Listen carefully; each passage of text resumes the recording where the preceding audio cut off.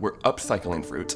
You're not wasting anything. The Exactly. idea here is to like use everything that you have. So you're doing a different style like this. It's just utilizing as much as possible without wasting anything. 100%. We can sustain the way we're farming, sure, but we want to improve the soils over time, and the easiest way to do that for us is grazing and smart cover crop choices. Wine is made in the vineyard, not Absolutely. in the winery. So the reflection of what the soil is, the terroir, like, you know, the weather and the way the vines grow and everything, you can taste the difference.